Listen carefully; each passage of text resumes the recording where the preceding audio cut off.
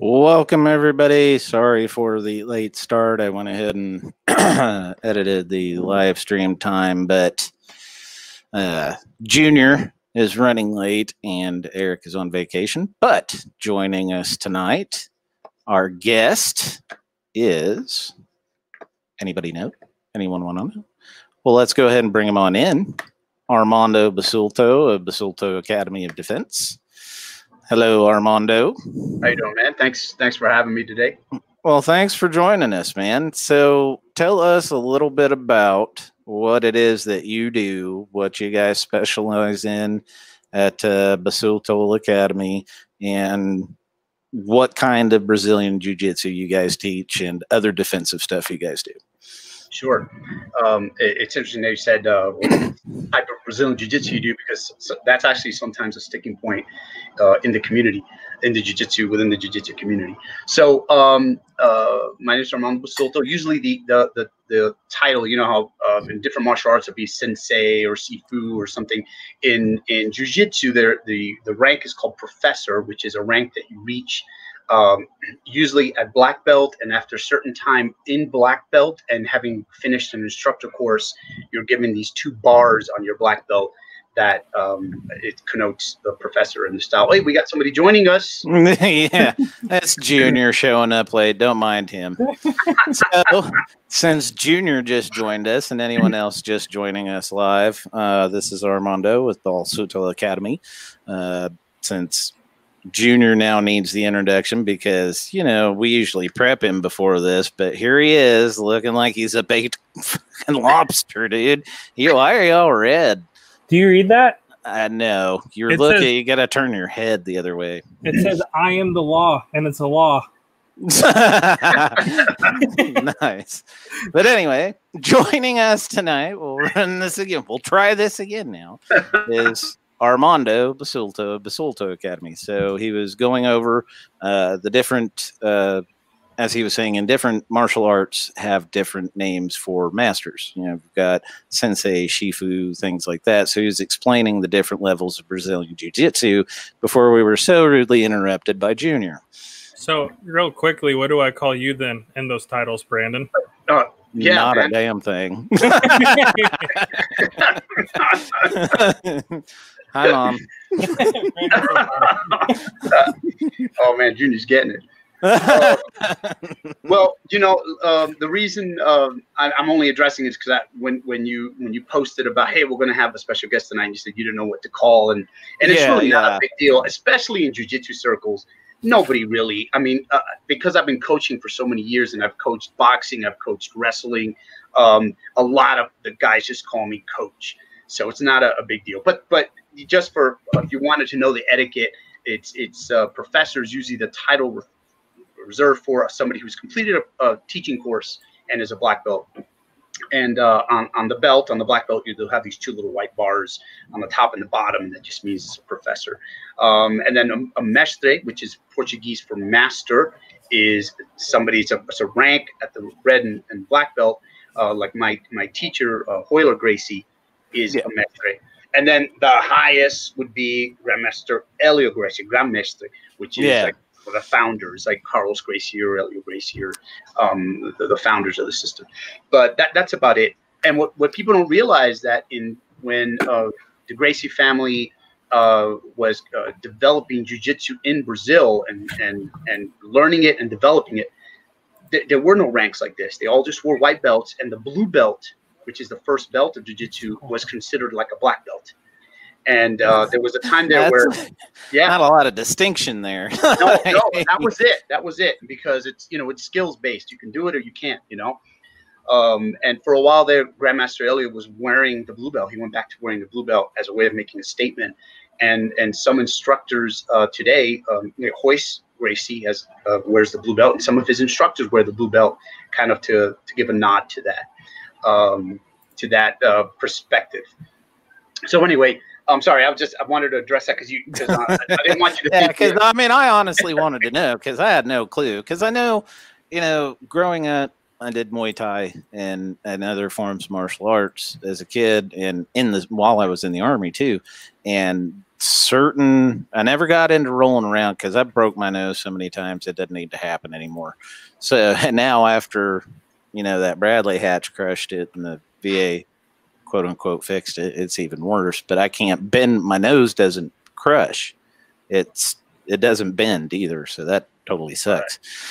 Right. But it was some of them would take it very seriously. Some of them didn't care. So I never know what, and especially when you're talking to a broad audience like we have, you never know. You never know what you're going to get into. So rather than offend anyone, I was like, we should probably just let him address that. Yeah. So, but on top of the Gracie Jiu Jitsu North Carolina, which is, we'll go ahead and bring that up, and we'll bring it up multiple times where you guys can find. So if you wanted to go to Facebook right now and go on to facebook.com, Junior's probably going to work on it because he's the master of the dual screen thing. You can go to facebook.com/Gracie-North-Carolina and check them out. Their website is, of course, www.gracienorthcarolina.com. And you can find the sexy Armando Basulto on Instagram at Armando_Basulto. His wife is going to listen to this later and be like, you can't talk to Brandon anymore. But anyway, so if you're live with us right now on Facebook or YouTube, or you're watching this later or listening to it later, go ahead and go on over to the Facebook page, check it out, and check out what they do as we talk about it throughout the episode. But back to get myself more on track than anything, outside of the Brazilian Jiu-Jitsu, what else defensively do you guys do? Because you guys are Gracie, North Carolina, but you're also an Academy of Defense. And so you do teach multiple ways of self-defense outside of the Brazilian Jiu-Jitsu. Sure. So originally, my original academy was outside New York. It's storming here where we live, so he may cut in and out. Whatever. Well, you guys are breaking up a little bit. I'm losing the signal, but you guys haven't lost me, have you?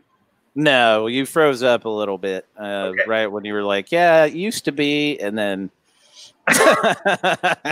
All right. So our original academy was outside New York City, and it was Basulto Academy of Defense, or Team Bad, Basulto Academy of Defense for short. Yeah. And we always ran concurrent programs. Like we had jiu-jitsu, we had boxing, we had savate boxe française, which is French kickboxing. We had Muay Thai. Then we had Kali, which is Filipino martial arts. Mm-hmm. And the idea was that if you came to this one place, it wasn't different classes that you took and you picked one, but rather that you immersed yourself and trained in all these different disciplines. Mm-hmm. Primarily because our perspective, my perspective, and it's really a distillation of Bruce Lee's Jeet Kune Do, right? Mm-hmm. Bruce Lee's style of fighting and looking at fighting, was that it's all ranges. It's all about ranges. So there's a great range where punching somebody in the face is a really good option.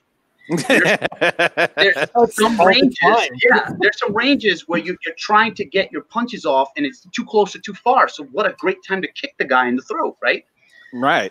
There's also great ranges where it's so tight that you can clinch, and now I can elbow and knee and headbutt you. Or if it gets too close, I may decide to take it to the ground, or sometimes the ground just happens where this entanglement happens. The next thing you trip and you fall over the end table, you're on the ground. You need to have that range mastered. And you guys know, as gun guys, there's a range and a time where you can make your draw stroke. There's a range and a time where, like, you have no business coming anywhere near your waistline or where your gun is, or things are going to go south really bad. Say that a little louder for the people in the back. That's exactly, you hit the nail on the head. And not just because this is stuff you teach, but there are times where going to gun is the wrong option right off the bat. Absolutely. And if that's your only option, you're in a world of hurt, because a lot of scenarios where you definitely, that should not be like your only option. It's the people that feel like they have a firearm. It's like, you know, we talked about, it's like Thor's hammer, Mjolnir. You just pull it out, slam it on the ground, and all problems are solved. They act like it's a force field. Some people do. They Exactly. don't train. They don't train defense. You know, and I think you see that a lot in the gun community too, where you have people want to separate everything into disciplines. I think the younger generation, like probably myself and definitely Junior's generation, they're getting much more well-rounded training because we're getting more well-rounded trainers who have more real-world experience, you know, downrange in multiple conflicts, or have been teaching for 20, 30 years now. And instead of having blinders on, have been like opening their eyes going, hey, actually, you know, if we take some of this and some of this and a little of that, you know, this will round you out. This isn't going to make you. It's like when we went to basic. We can't talk about your service, obviously, Armando, but, you know, we're all military men. All of us here are military men. And so we know what it's like. You show up and they teach you just enough at first to get your ass whooped. And that's about it. You know, from there, it's up to you to follow up. I remember my drill instructor saying, all right, we're doing combatives. All right, next week you're going home on Christmas vacation. Let's see how many of you come back with black eyes. You know, it doesn't, you know, and that's the purpose of the training, though. You can't just, you know, get a class in it and then that's it. You're an expert and go on your merry way. Sure. And there's no like, and there's no like secret technique, you know, like if I learn this or I do this one seminar, I'm good to go. Mm-hmm. You know? Or I mean, there's a whole cottage industry that, like, when they teach a seminar, we're going to teach us one move, and it's the answer to everything. It's like the Swiss Army knife, defeating the snake and all that craziness. Yeah, you got it covered. Going to business school while being a business owner, and then hearing your teacher talk about business etiquette, and then realize they've never owned a company ever. Yeah, you're like, yeah, I gotta hop out of this class, man. You don't know what you're talking about.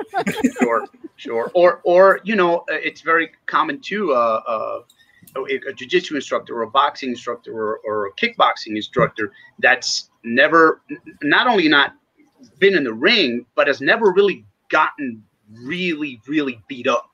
You know, I think any fighter will tell you that they'll learn their biggest lessons from like their worst defeats. Oh, so yeah. I always felt like, man, I'm a master then, because I've really taken some whoopings, you know. As we like to call it here in the South, carry that ass whooping. Right, exactly. You carried an ass whooping or two in your day. Exactly. You have a little more respect for, let's see where this goes first. Let's see if we can't diffuse the situation to begin with. You know, there's, and, you know, when I first got out, I trained people a little bit because I just didn't know what else to do with my skill set, you know, and I was like, well, hell. But the reality of it is what I was doing is, you know, war skill set. A defensive skill set is a whole nother thing. So I started getting back into training with other people instead of trying to teach one thing. I started going to more classes again because, too, when I got out in 06, you know, yeah, we were at that point up to modern fighting technique. A lot has changed in that last 14 years. A whole lot of, you know, gun techniques, a whole lot of martial techniques, a whole lot of different things have been developed that help more in the civilian defensive aspect of anything else than anything. Well, even with that, Brandon, because like I came in, let's see, I joined in September 12th of 2011, and just hearing my sergeants of rules of engagement, right? So let's talk about in its own way, it's a defensive tactic, right? You know, shoot, don't shoot. Hey, stop, sir. Hey, shoot around at his feet. You know, all these different things. And it's like, you don't realize when you're in, you're like, oh, this is bull crap. I can't. But when you get out, you're being a CCW character, you're doing those same things. Sir, I need you to calm down. Sir, back up, sir. Yeah. You know, you don't think about that stuff. Yeah. And that's the great thing. Go and ahead. that ROE also applies to like what we call in law enforcement. When I trained law enforcement, it's the force continuum, which is a term you got tossed around. Not every fight needs to be resolved by a takedown and choking the guy, or punching the guy, or kicking the guy's knee out. A lot of times, one of those is the answer. You know, so range sometimes has to do with scenario, not just how far the guy is from you. Yeah, agreed. Yeah, because I think there's a lot of times that people could easily talk down a situation, but they don't. They may, you know, case in point, it was in the news the other day, the idiot in Walmart that got into it over a mask with someone, and he immediately pulls his gun. Like, that's all you got, dude? Like, that's all he's got. Your first thing should have just been, well, it's America. If they don't want me in here, they'll kick me out. I mean, that's it. That should have been the end of the conversation. Go your merry way, they go theirs, unless they keep it up. And then you go find a manager and be like, look, do you want me to leave? Or can you get them to stop harassing me? I mean, that's that. You don't immediately, oh, I don't have a mask. Fuck you. I'm going to put my gun in your face. Like, oh, no. It's all he had. That's the only option he had. Exactly. You know, it's funny. We just discussed this story recently in our training group, because about, I guess it was 98 or 99, I used to run some of the earlier jiu-jitsu or grappling tournaments, and it was called the Tri-State Ground Control Classic. It was outside New York City, so we had New Jersey, Connecticut, and all these. It's a lot of states in that little cluster. So I'm going over the rules meeting right before the tournament starts, and this was early, before we were using just international Brazilian Jiu-Jitsu rules. So we were saying you could do a neck crank, but you can't do this. You could do a leg lock, but you could do a heel hook, but only from this. We had this own. We were still toying with the rule structure. Again, It's important you realize the difference between a competition and like a real life encounter.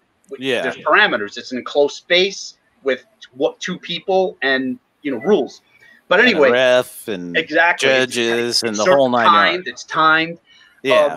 But during the rep, I mentioned that you couldn't do bicep slicers. Now, bicep slicer is a position where you put your arm, you capture the guy's arm, and you put your leg or your arm, and you put pressure, so you're actually separating the elbow and the bicep position.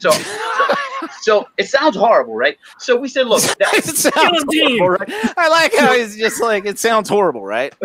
But we say, look, we don't want bicep slicers or calf slicers. You'd also do it to the leg and do that to the knee. I said, so those two techniques are, and a guy goes, whoa. A guy, one of the fighters, one of the competitors, raises his hand and goes, what do you mean? I can't do a bicep slicer? He goes, no, you can do a arm bars, but we don't want to. He goes, oh, and he had like wrestling headgear on. He was going to compete with like wrestling. He takes it up and throws it on the ground and goes, and he marches off the mat. And like one of the other coaches looks and goes, bro, that's all he had. That's all he had. To do it. So it's like, that's the same thing with this guy and the gun at Walmart. That's all he's got. So if the guy pushes him and goes, come on, that's all he's going to do. He goes for his draw stroke. He has nothing. Even though the guy's like right this close. Yeah. That's just a recipe for bad choices. Bad choices. Very, very bad choices that carry some hefty jail time usually. Right. Stuff like here in North Carolina, brandishing is a felony. Straight up. You're looking at 3 to 5 years. And so it's like, it's not something to play around with at all. No. So what I was explaining was, so in the original academy, we had all these disciplines, and the goal was to encourage people. And we created like the type of membership structure where hopefully everybody would train everything. So rather than have, specialists, we had guys and women who could do a little bit of everything. And as evidence of that, in the span of 1 month, and this is a true metric, we had several guys compete one weekend in Muay Thai matches. The following weekend, they did a jiu-jitsu tournament, same guys. And then the following weekend, we were invited to a Filipino martial arts tournament where it was stick fighting and knife fighting, like with not real blades. Well, yeah, blended blade, training blades. Though it happened, they have those too in the Philippines. But and so these same guys would have enough of the skill set and understanding of the fight that they could compete in each level. Exactly. But what happens is you only have that's not for everybody. That's not for everybody. You're going to have a group, and which I did, of about a half a dozen to maybe at times 10 guys and gals, my wife being one of them, by the way, who could do all of these things and appreciate it and love doing each one of them and love putting on the gloves and moving around, and then love that class right after, take off the gloves, put on the gi, and now we're doing jiu-jitsu. And they didn't see like these false separations. When they're doing jiu-jitsu, they're doing jiu-jitsu. But when they put on the glove, they know that they're looking for the jab, the cross, and the right distance. And they would, but not everybody can do that. So I ended up having like, good big jiu-jitsu classes, but those guys were never going to put on gloves. Then I had the people who came in for the boxing, but they're not interested at all in rolling around with sweaty guys. And then, that's all Junior wants to do. Is roll around with sweaty guys. Check that's why he stays in California. Check his web history. And then of course there's a class where all of a sudden people are grabbing sticks and hitting with sticks and going, what is this crazy stuff? So it works great, but I really feel that jiu-jitsu, Gracie Jiu Jitsu, the jiu-jitsu developed by the Gracie family in Brazil and then brought to the United States and showcased by the Gracie family in the UFCs, right? The UFCs. Horian Gracie, I remember I was there in those days. Horian created that to showcase jiu-jitsu to the world, okay? To say, look at jiu-jitsu, this is what it looks like. And, put a karate guy and a boxer or whatever, watch each one in this format. As soon as I take you down, you're a fish out of water. Jiu-jitsu is, as it grew and people started to train it, think about the first people that came to jiu-jitsu were people from other martial arts. There were guys who were training karate. They were like, at the time I was working with a group that was training military on the West Coast in San Diego. And it was Paul Vunak, a guy who was Progressive Fighting Systems. And he's the guy actually who first bought Hickson and basically introduced him to Hickson Gracie. He was really technically my first teacher. And when Hickson would grab these guys, I mean, all these guys are pipe hitters. These strong dudes. Flinging them around like they're ragdolls. And Hickson's just chilling, like and breathing. All of a sudden, he's grabbing the guy, choking him out. I have old VHS tapes of this stuff. And just kind of nullifying all the other cool stuff, like the punches and the elbows and the pushes and just turning it all off, like taking a candle and just turning it off. All these people started to gravitate to it, but they were also already karate guys and they were, kickboxers. So they go, well, I do this, I'm a kickboxer, but this is what I do for my ground game. Yeah. So as jiu-jitsu was sort of interjected into like the martial arts community or combatives community, it was seen as like a ground game. But if you train jiu-jitsu, Gracie Jiu-Jitsu, it's a full martial art. I mean, there's actually striking. There's striking. There's elbows. There's weapons. I've seen the Gracie boys videos. I said, there's definitely striking. and then there's weapons defenses that are a part of the curriculum that are based on it's not new. The Gracie family didn't create it, but they definitely refined it. A lot of people get all bent out of shape. They go, well, they're just doing the jiu-jitsu that Mitsuo Maeda bought from Japan, and they're just claiming it as their own. It's such very myopic view of jiu-jitsu of what the Gracies actually did, because Grandmaster Elio and the family really did do these intricate observations and modified details that make it real. They make it useful, that it really works. It's in not a real just for show in a real world situation. Exactly. They brought it. I got it. They brought it to the people. Yes. That's what they really did. Because I mean, Brazil, for those of you who have never traveled the world, Brazil is not the paradise that people think it is at the resorts. Okay. Like, Brazil is a down and dirty place, man. It's a hard life. It's a hard place to live. And while the Gracies have great success now, it's not like they were martial arts royalty or anything like that. They built this system from the ground up. They sat there and did their work, did their time. No pun intended, right? No pun intended, yeah. Yeah, right. Everybody, I'm gonna get called out for that later. Anyway, so and you know, in modern army combatives, I know for a fact, are based completely off of a lot of the Gracie's teachings, because when I joined in 2000 is when they really started teaching it to us and really going heavy. It went outside your bayonet knife training and all that, because, you know, the reality of it is you're not going to take an M9. Yeah, and in last ditch effort, you probably will. Right. But it's really hard to knife fight with a big, heavy-ass bayonet. It's not exactly, you know, we went from the M7, which was sleek, stiletto-like, actually fairly well-balanced, to this giant do-everything bayonet that was a saw, and you could cut barbed wire with it. I'm like, why? When are we cutting barbed wire? We have Bradleys and Humvees. We're not. Right. Not to mention the fact, hi, this is an M4. Ever heard of it? We'll just shoot through the shit. There's no reason for any of that. So, which brings me on, why am I talking about blades? Well, let's talk about defensive blades for a minute. All right. So we've covered our jiu-jitsu, our martial arts part that Gracie, North Carolina teaches.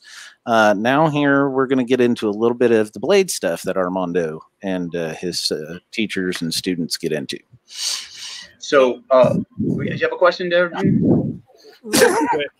Real quick here, and Brandon's going to hate me for this. Oh, good. And right when Armando said that's all he got, do you think that's all your customer had yesterday? That's all he had to you?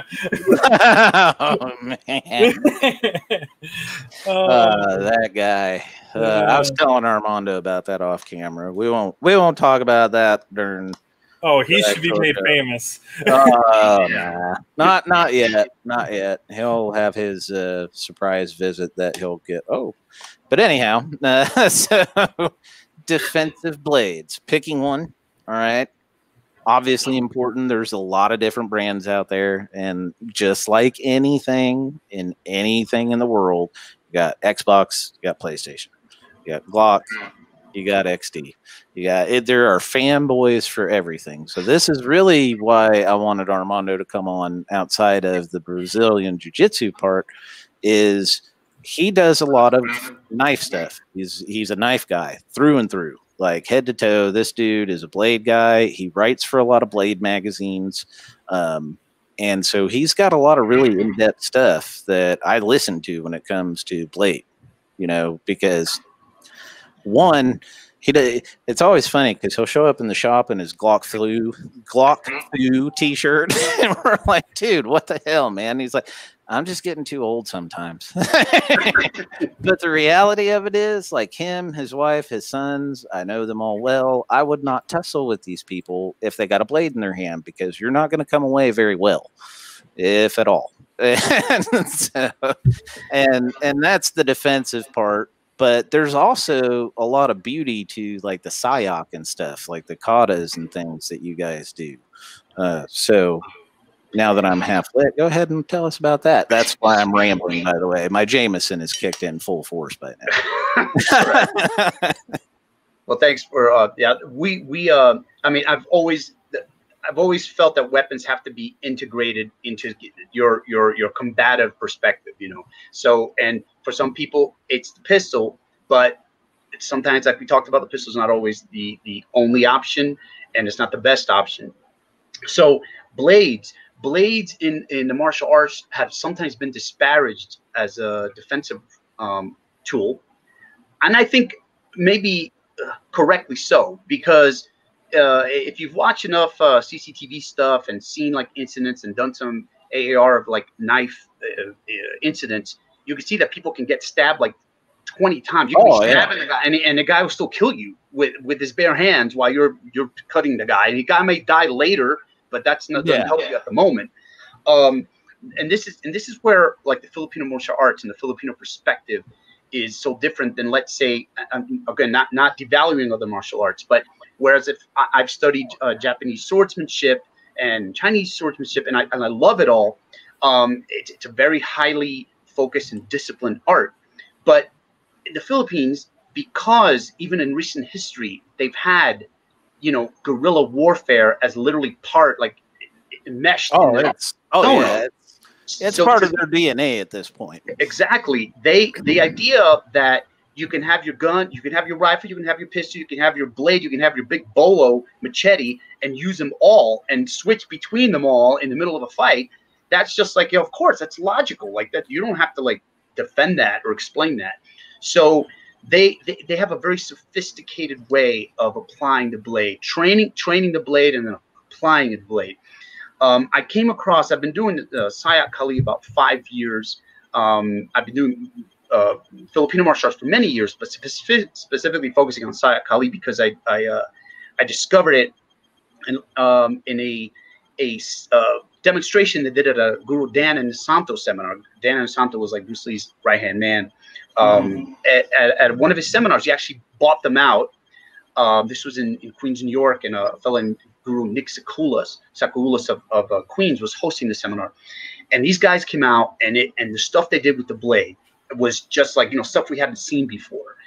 And when Dan and Santos said, you know, I've seen a lot of blade stuff, and this is probably the most evolved blade system, most sophisticated blade system I've seen. I said, like, that's a great endorsement. So it took me a while before I could really immerse myself in it and understand it. But it's like you said, it has a lot of aspects to it that you really have to be training with some. You're not going to get this stuff off a DVD or out of just a seminar, even though they do some open seminars.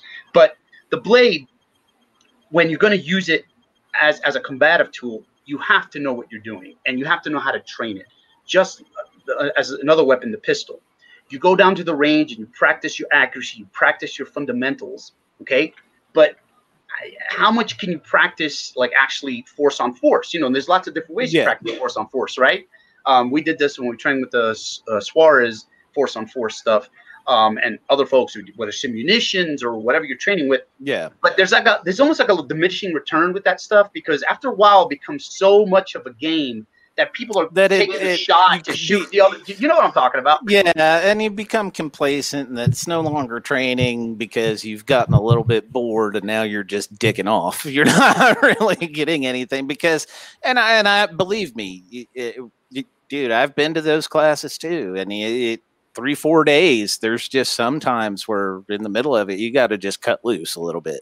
Right. But I agree with you on that, because there's, especially like if you're not using full simunitions, if you're using like airsoft or something like that, or say one of those Tippmann paintball gun handguns that they make, something like that, you know, then it's just, you know, because we did that one out at Eric's house with JB as far as the medical class.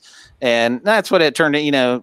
You know, we went from, you know, engage the person coming at you, running at you, what they're getting ready to do, things like that, you know, how to diffuse the situation, and then engage, and then how to apply first aid to yourself or them until help arrives. And it just turned into how fast can we shoot Brandon? That's like, it was like I got singled out and handed the play knife, and I'm like, dude, what the shit, man? This is getting old. But it was funny.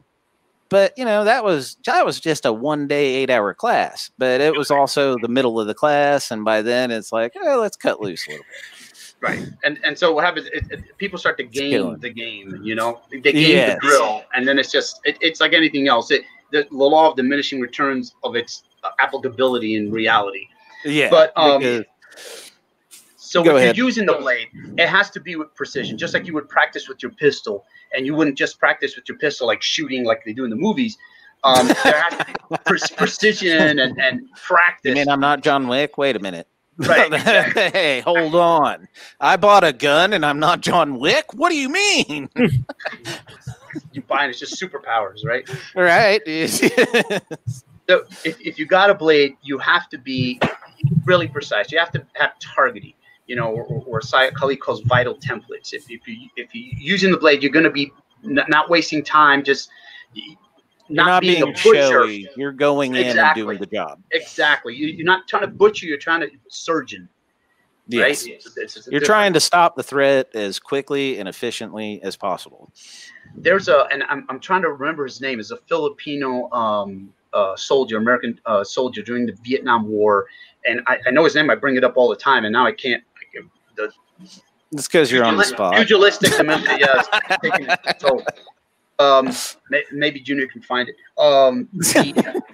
This guy had more confirmed kills with the blade than anybody else. And one time he was watching some people training back in the States when he got back to Canas, and he's watching people train with the knife, and he's saying all the stuff they're doing. He goes, "Hey, just put the steel in them.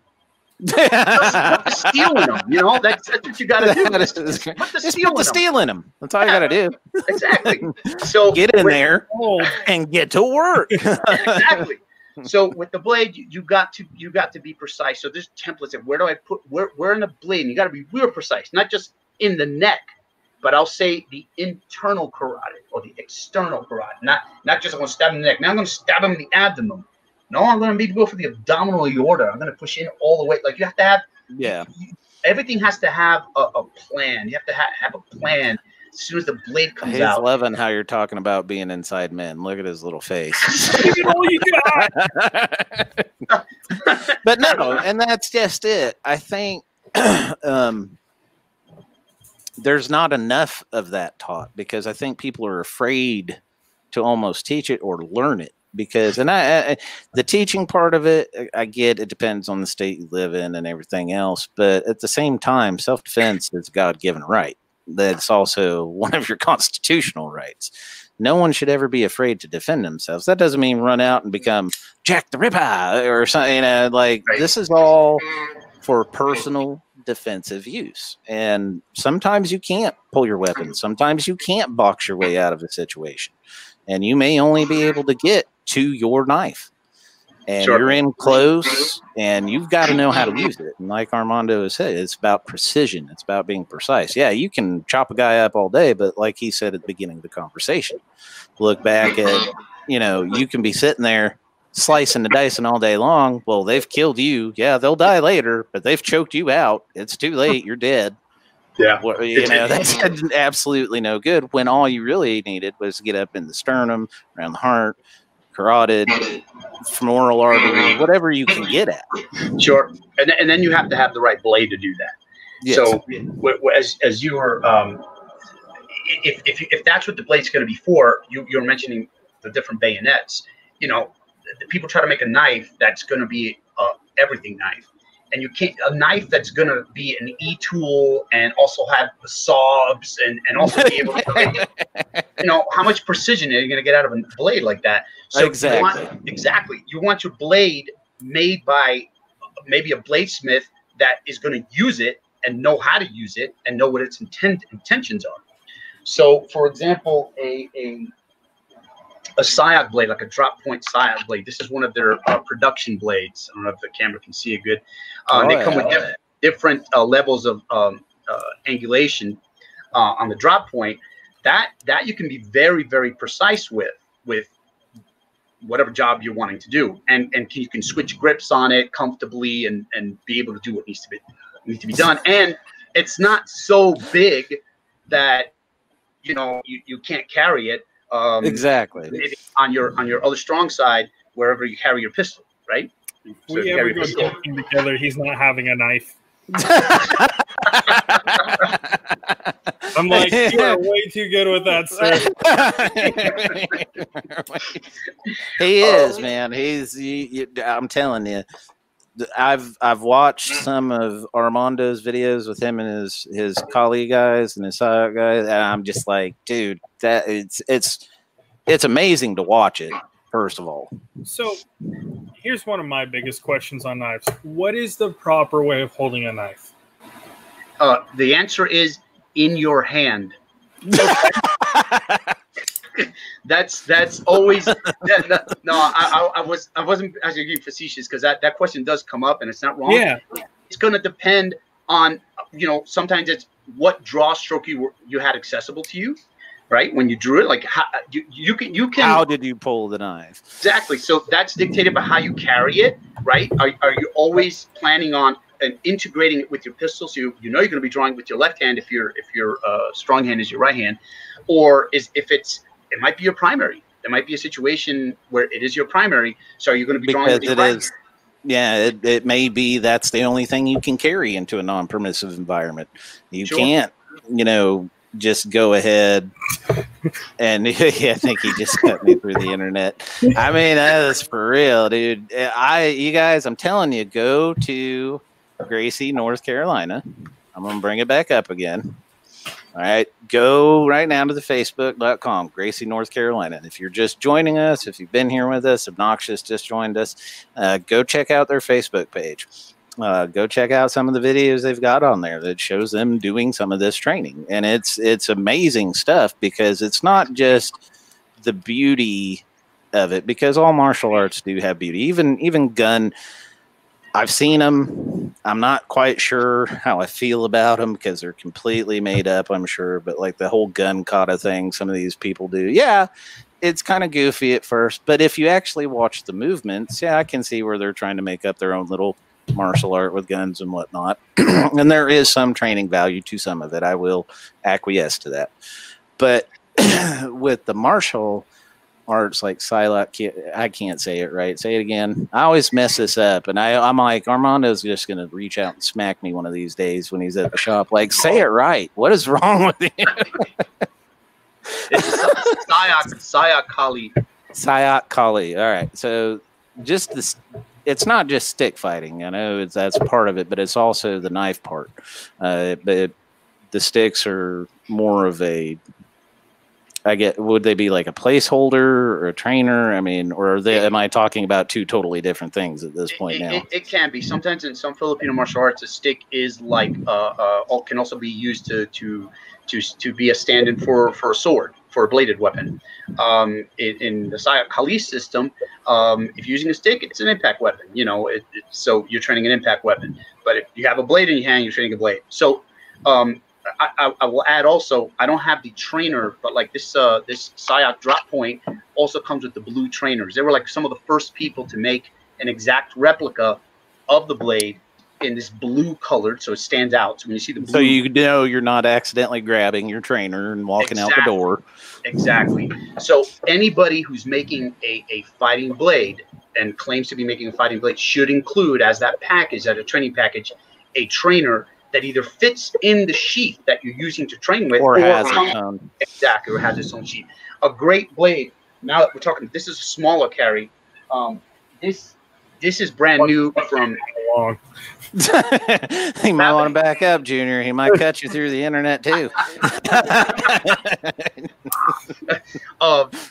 This is from Amtac Blades.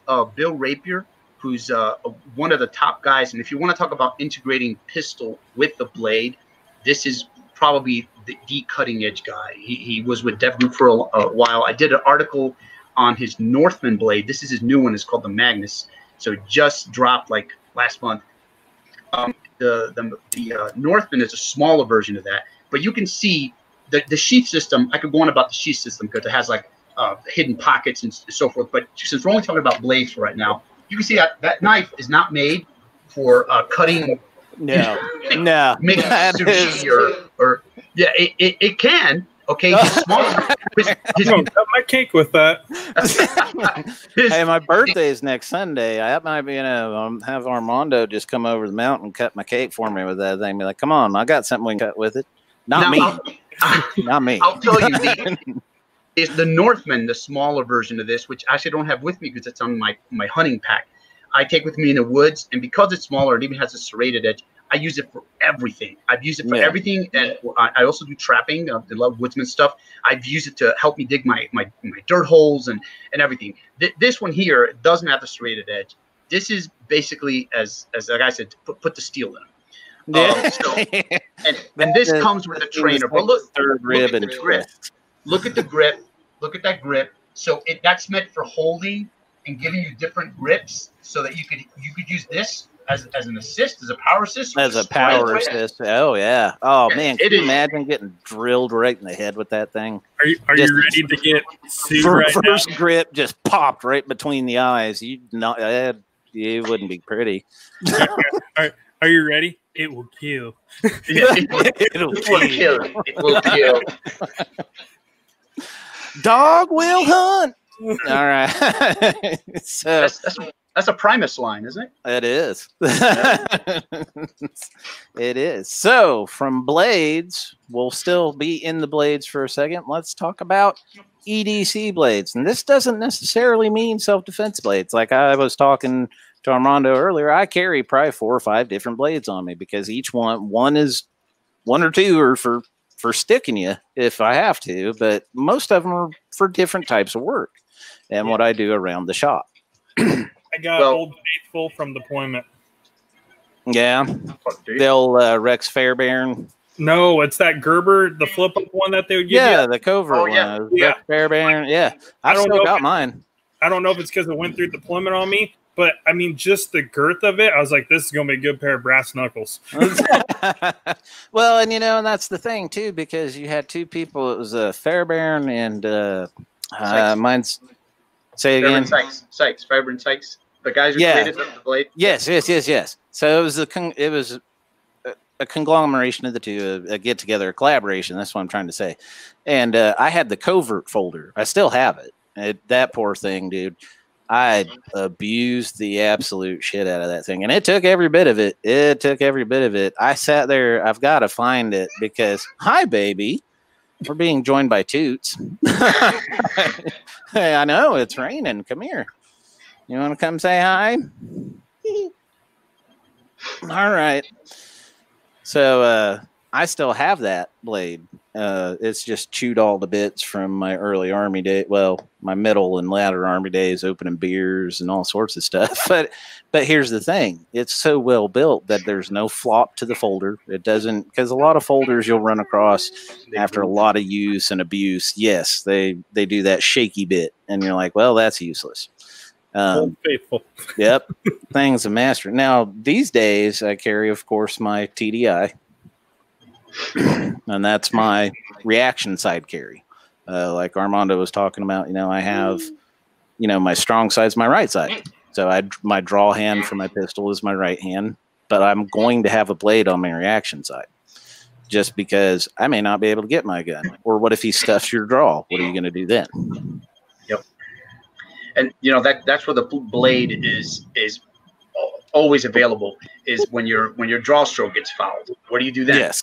And this is where, like, for example, jiu-jitsu is an important skill, because it's not just about grappling on the ground. It's also about understanding the grapple, which itself starts and standing up. Yeah. The old cited statistics that like 90% of fights end up on the ground, right? But 100% of them start standing up, unless you started fighting, you were both suntanning and then started arguing or something, right? Yeah. So you need to understand like leverage and so forth. And you're not drawing. You can't draw your pistol, and you won't be able to draw your knife either if you don't understand that aspect of it. But you were asking about how many, like those blades that both you guys mentioned.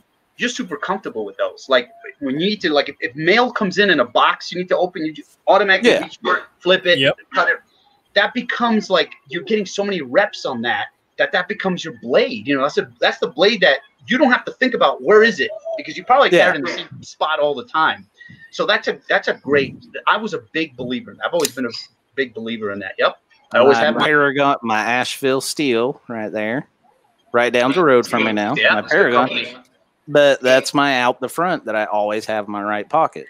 So I use it to cut open the mail, but they make their stuff out of S30V. And this thing, while it's hard to sharpen, once this thing gets its edge, it's almost impossible to get it off. And I've done it a few times because I use this to open every single thing in existence. But I also know if I have to, it's right here. It's a your axe. There you go. Hey, there's nothing wrong with a carry axe. It sits right next to my desk, just so. I mean, if you look back there, what do you see on the there's the tomahawk right there. Yeah, I mean, tomahawk, it's kind of a little harder to make it EDC, but I have it on my pack. I mean, that's what we need to come up with, a folding tomahawk. Oh, somebody's doing it. No, I guarantee they are. Well, I remember SHOT Show right now. Every net nanny in the world's losing their mind because I just took my out front knife and went like this on my chin.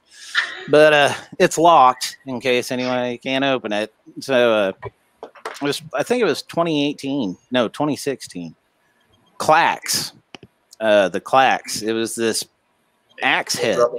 Yes, you know what I'm talking about. Connected. Yeah. You could stick it to something, or it had a handle you could buy for it. That thing was super awesome.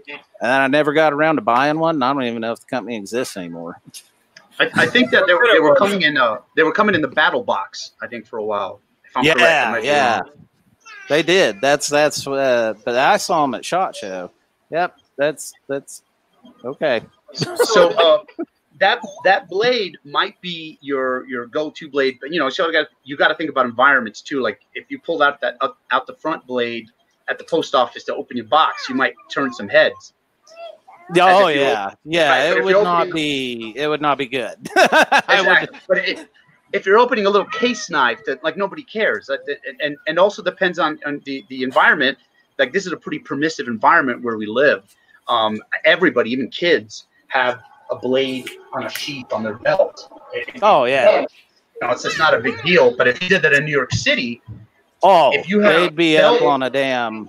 Yeah, they'd be arrested. Absolutely. They'd be in jail. Oh, more than enough stories of guys that I know that are getting on the subway with they're all their tools and they're holding like their level, but they have a knife in their pocket, like visible. Oh yeah. Pocket.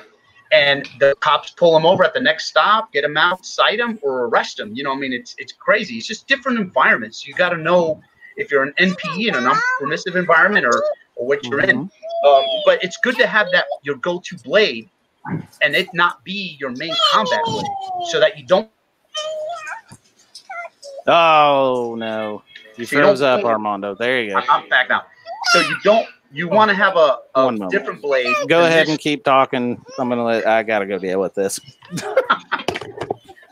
You'll stay with me, Junior? Yeah, I'll be here. So what I was saying is that you don't want to pull something like Magnus in at the post office to open a box, but maybe you have a smaller folder that you keep in your pocket, like literally what's called a pocket knife, which is you literally keep it in your pocket, jingling around with your change or whatever. So Brandon's seen my my backpack, right? I have my first aid kit in it. It has everything, right? It has spare mags, but I put everything else in there. And one of my go-to knives is the Pentagon from Saga. I just keep it in there. Yep. It's not a bad knife. It's not a good knife, but it's there just when you need it. When you need it, yeah. When you need a sharp edge. So, yeah. I know exactly what you're talking about. We were just discussing how maybe you don't want to be the blade that you pull out instinctually all the time, be your main combative blade if you're carrying a defensive blade, because exactly when you're out, So 2 is 1 and 1 is none, right?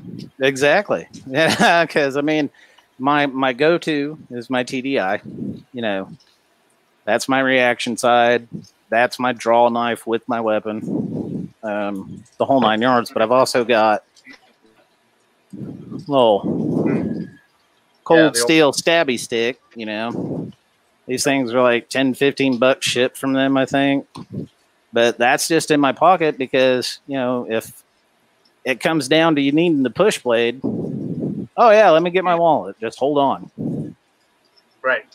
Because that's not going to be as obvious as drawing my pistol. When I come out with a push blade and stick it in their throat, they're not going to be real happy, but they're not going to expect it either. If I'm going, yeah, hold on, they're going to start to realize because no matter how much you train, no matter how fast you are, someone's got a gun or a knife stuck to your person, you're not going to outrun them. You're just not. No. It's physically impossible. Well, so you have to rely on messing up their OODA loop and going to something other than your one-trick pony. Right. And you know, there's times we use the term, it's not your turn. You missed your turn. You know, Yeah. the guy already has the gun on you, and there's like you know, a cowboy just say, "Oh, you got the drop on me," you know. It's just not your turn. It's done. It's done. You got to either go ahead and just hand over your wallet and let it be, because that stuff's replaceable, or if it's a situation you know you're not going to get out of, wait your turn. That's right. Your turn's going to come up. It always does. All right. So we landed there. We got about 5 minutes left. All right. So here's what we're going to do at that time. We're going to do a little update on some things. Number one being Project Super Beast. Get out. All right. So we now have our, hold on. Let me take my dang gum sling off. Getting caught in my microphone wire. All right, so we've got the beginnings of Project Super Beast. All right, so we've got our KS-47 Gen 2 lower, our pistol, our upper. I finally got all my parts in. Thank you to my friend at Magpul. I don't want to get him in trouble, so I won't say his name, but he went ahead and got me some Magpul Pro sights. Yeah, and I was super excited about that because I was like, sweet, because no one has them in the world. So got those, and we've got our Troy Claymore on there. And I know some idiot's going to go, it's not clocked right. I hate trying to find the camera on here. So we got our front towards enemy. That way we know. But the real reason for the Troy Claymore is because this thing sounds like a howitzer going off, and it's only an 8.5-inch barrel. So that's only about a foot from your face. But waiting on the next thing will be the Adams Arms piston kit. But that's going to be, they're back ordered 8 to 12 weeks. So everything is. Oh, yeah. See, for those of you who don't know, I probably didn't mention this earlier. Armando is not only local to us, but he's, oh, yeah, see, I need that. So this we call Generation 1. This we call Generation 2. Bigger window, lighter, NVG capable now. So where's ours? PG, yeah. Look at the clarity of the glass now. Yeah. So where's mine? That is side by side. You can really see it.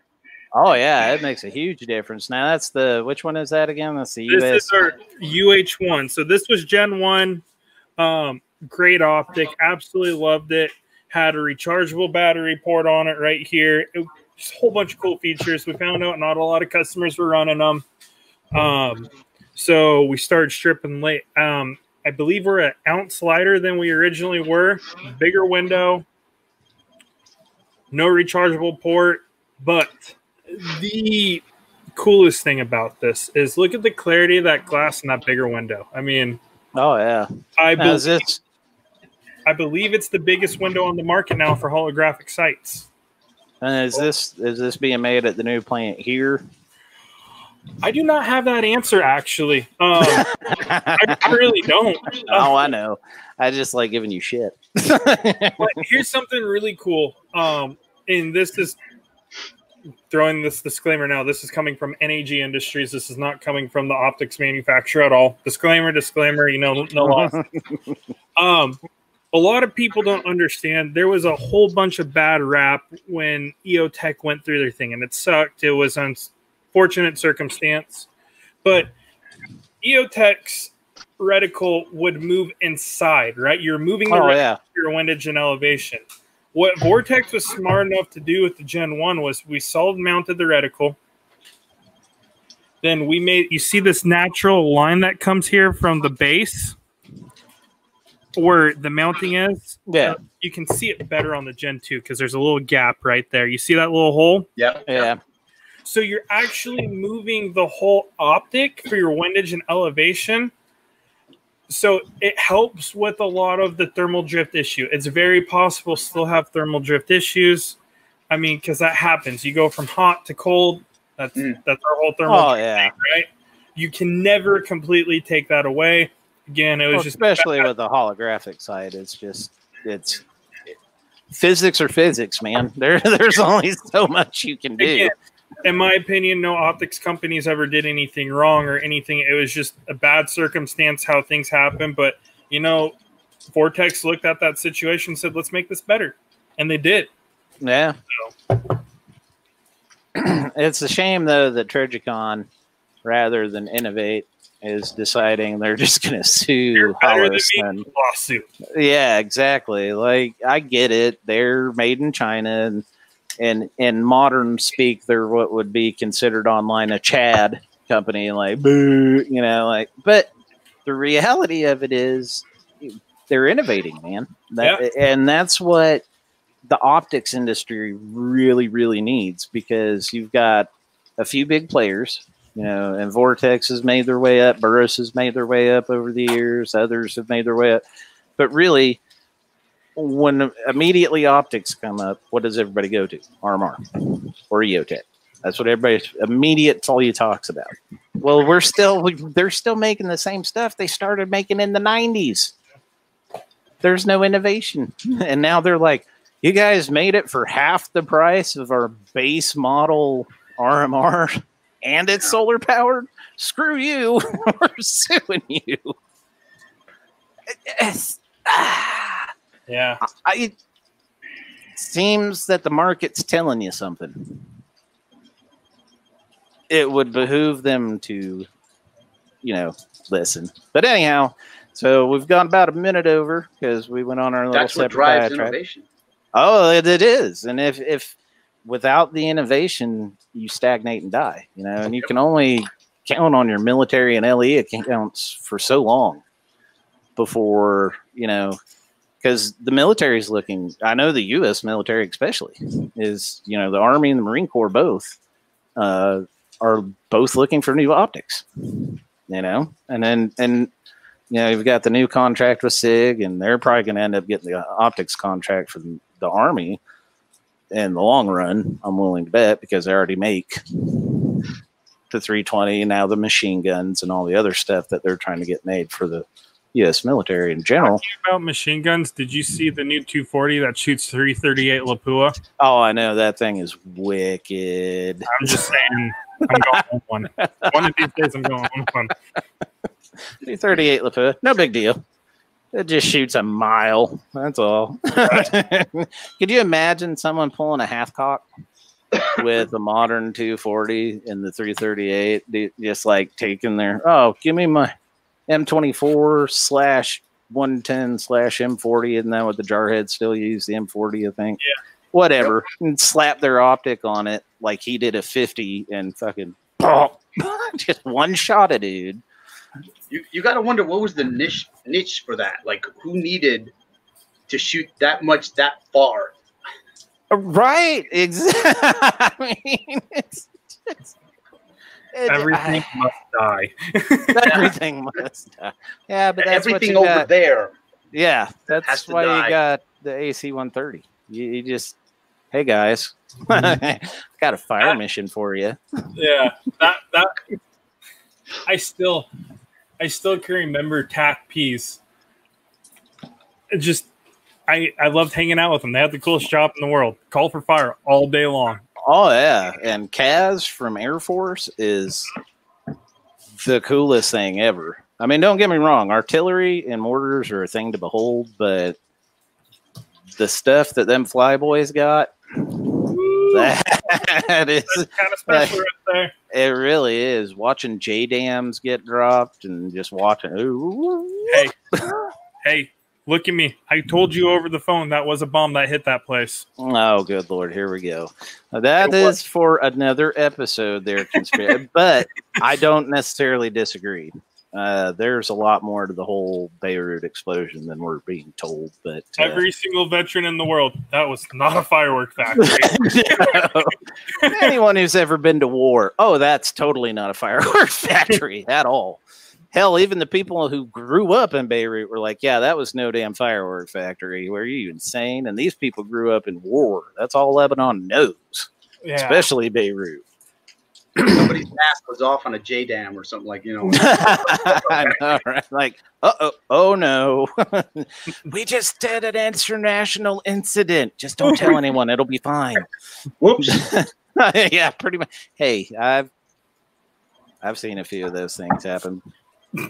And every walk of life. Well, hey, gentlemen, I got to go to the house. Yes. So we're going to go ahead and sign off. Junior can be found at nagindustries.com. He is our California affiliate. He handles everything LEO optics-wise for Vortex.